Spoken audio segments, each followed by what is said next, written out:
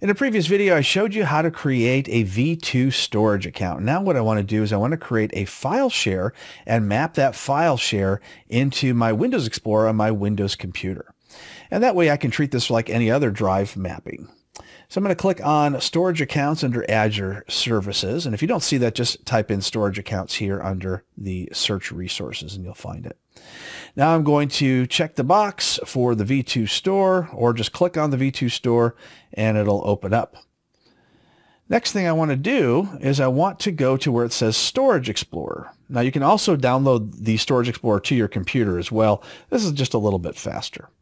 I'm going to expand blob containers, and you can see there's my V2 blob, and I've already uploaded a file to it.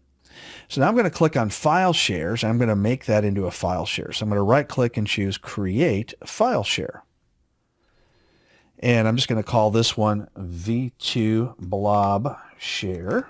You can click in a quota if you want, or you can just choose the maximum, which is the 5,000 gigabytes or 5 terabytes. Now, if you want to go up to 100 terabytes, you needed to enable the large file shares during the creation of this. So I've got the option for premium, transaction optimized, hot, or cool. I'm just going to choose cool because it's going to be cheaper, but you may choose to do one or the other. If you use files a lot, it could be more expensive to choose cool, so you may be better off choosing hot. But in my case, I'm just doing this as a test, so I'm going to go as cheap as possible and click Create. Now it's creating my blob storage file share. I can check on the progress up here, and it says it successfully created it. Now I'll create a new folder, and under New Directory, we'll give it the name of Test, and click OK. Next, I'm going to click on Copy URL. So this is the URL to the actual file itself. And I'm going to minimize that information. I'm going to open up a notepad and paste that information here. Next, what I want to do is I want to edit this URL so it'll work for us. So the double / is going to be replaced with a single backslash. The next / is going to be replaced with a backslash. And then I'm going to remove https:// and replace with a double backslash. So this is how your link should look. So I'm just going to right click on that and choose copy.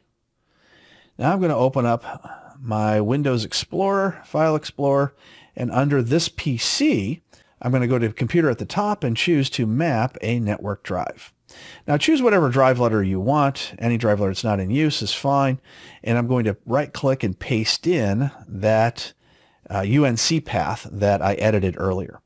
Next, I'll check the connect using different credentials. If you choose finish without doing that, you'll never get access into it. So click finish, and you should see this pop up with the username and password.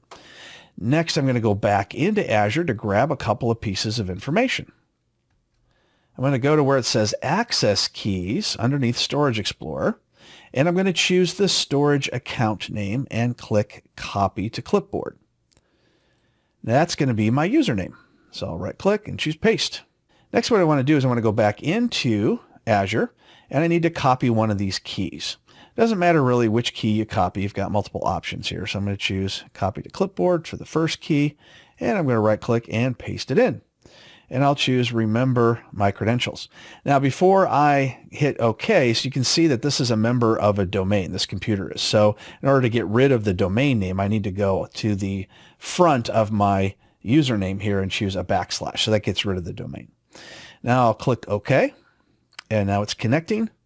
And look at that, there's my Z drive. And if I double click on it, we can see there's no files in it, and that's because I mapped it all the way into the test folder. So what I can do now is I can go to the C drive, and if I want, I can just copy stuff into it. I'm just going to right-click and choose Copy to this particular file, go back in, and paste it. There's the file. Now this should show up in my Azure. So I'm back in my Azure Storage Explorer, File Shares, Blob Share, Test.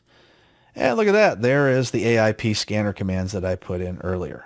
So that is how you map a V2 storage into a Windows File Explorer using any Windows operating system and Microsoft Azure.